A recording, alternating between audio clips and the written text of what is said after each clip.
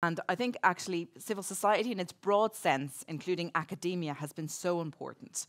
And that's why I'm delighted to introduce our next speaker, Carmela Troncoso from EPFL, to take the floor, who will also give us a lightning speak and then followed by one question. Thank you so much. That we need a balance between protection of the children and the protection of human rights. And a balance starts by knowing the benefits and harms.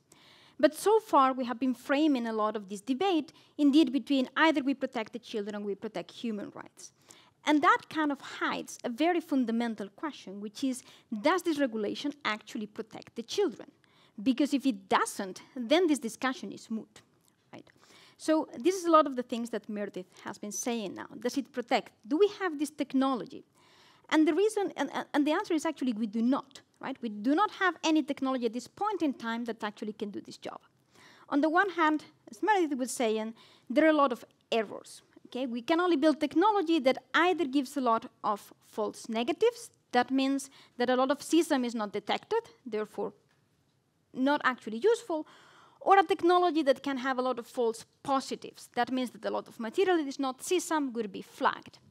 Now, when we have this, we actually need human power to go and shift through these two different things. But despite the many times that we have been asking, how is that manpower going to be built? Who is going to be there? We still have no answer.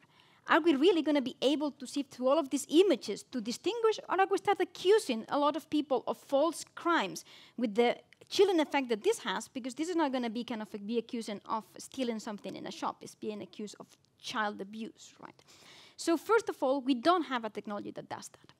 But this is not the main problem. The main problem is that even if this technology would not have as many errors, what we do know is that this technology is extremely easy to evade. What that means is that it's very easy to do small modifications to any material to fool the detector. We can make the detector think that some CSAM is not CSAM, and we can also make the detector think that something that is not CSAM is CSAM. So essentially, anybody interested in actually distributing this kind of material is never going to be stopped by the detector, while the scanning is going to affect us all. So what we have here is that we have a proposal that wants to do something and to stop using a technology that does not exist, and that as scientists, the evidence shows that it's likely to never exist. We cannot fix these errors, and we cannot fix these errors because for some of these images or tones, like it is very hard even from humans sometimes to know exactly what the context is.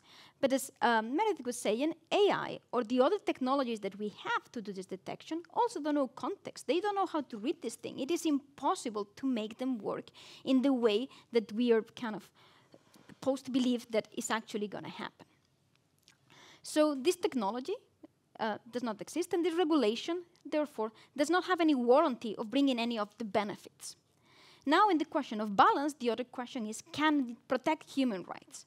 And then the first thing, when we are here in the debate of encryption, is that all of the properties. And this, from a technical perspective, again, is really shocking, because it seems that they have not really understood what the definition of confidentiality is in encryption. And to try to human terms and not computer scientists, what it means is that if you see an encrypted message, just by looking at it, you should not be able to distinguish whether it is a message and what the content is, or whether the message is something random, right? You give you two things and you don't know. Now, if you have this scanning technology and you can see the message before, if I show you the encryption, you can know what is inside because you have seen it. Therefore, you have completely broken with term of confidentiality, exactly the same thing that if we would have someone in our homes, in our living rooms, reading any letter that we write on paper before we put it in the envelope, the confidentiality of the envelope is broken because the letter will have already been read. So it is really shocking from the technical security perspective that this notion is even kind of taught in the room. The second thing that we don't have a technical solution for, and it's again a question that the proponents have avoided once and again, even though we have asked it many times, is how are they going to prevent abuse?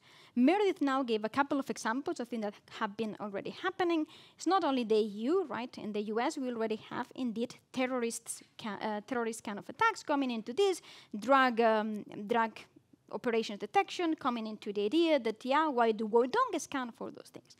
And the thing is that technology cannot by itself decide, well, I'm only going to work on CSAM, right? This is not possible. We don't know how to do it. For technology, they just have bits, and maybe they look similar to other bits, or maybe they don't. But what the context, what the meaning of these bits are, is not something that technology can distinguish. So we can only rely on policy to do this. But so far, despite all of the questions we have about how we're going to be sure that the slippery slope does not happen, there has been no answer from any proponent that actually even addressed this question. So at the end of the day, on this balance, we have that a technology that does not work and a technology that cannot protect human rights. So from a technical perspective, this proposal is essentially a disaster that can never be done. So we need to protect the children. And we should not be discussing whether protection of the children is something that we should do or not. We should be discussing whether this proposal is the way to do it. And it turns out that it's not. Thank you very much.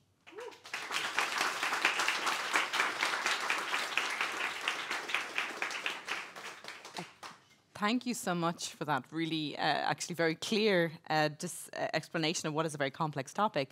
And Carmela, I know that you're obviously active in the academic community more broadly, and indeed you've worked with our organisation, CDT and EDRi. What are computer scientists making of this topic? What are the discussions in your community? Is it disbelief? Is it lack of science? Is there any, is there disagreement in the community? I think, I mean, many times we have some conflicts, right? Because some people actually think that some problems can be solved and some ones do not. And then we have, in this case, there is just disbelief. As I just said, right? These claims that are wild, it's just like, how can it even work? And it is in that sense that it took a bit of a while for the academic community to stand up. Because in the beginning, we were like, I mean, this is a nonsense, right? Like, we don't even need to stand up. We have work to do. We cannot. Yeah. But actually, at this point in time, and that the open letter that we wrote, that by now is signed up by 500 academics all around the world, and I still keep receiving requests to actually sign this letter, shows that the position is unanimous. Like, there is no one in the academic community, there is none of the experts on security and privacy in the world that believe for a moment that this is a good idea and that we can build such a system in a safe way. That's a very powerful note to end our lightning talks on. Thank you so much for that. Really brilliant. Thank you so much for being with us.